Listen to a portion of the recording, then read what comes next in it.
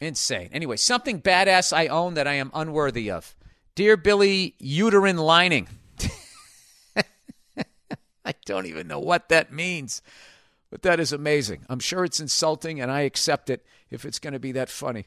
Billy uterine lining.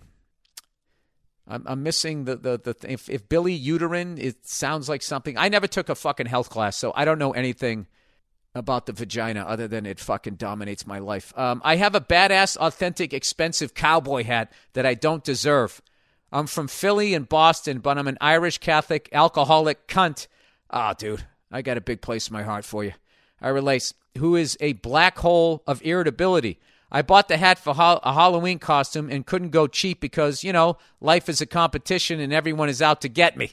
I even drove 90 minutes to an authentic Western supply store. The last time I went to Texas, everyone was so impossibly nice and well-mannered. My heart warmed until I grew depressed at how much liquid cunt runs through my veins.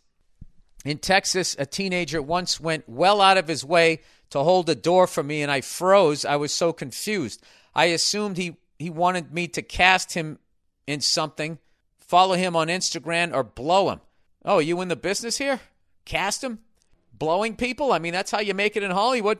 It'll be all in the book someday. He didn't want any of that. Just wanted to be thoughtful of a stranger like a fucking psychopath.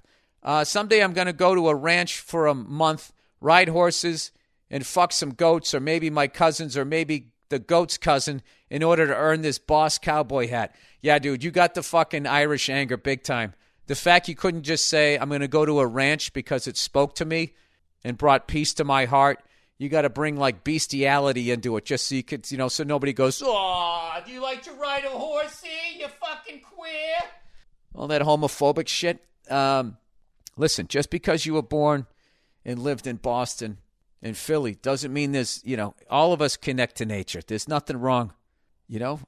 I go out there in the middle of fucking nowhere, and, there's something great about it. It's the same thing like smoking a cigar by yourself or having a cup of coffee, without a loud group of people chatting.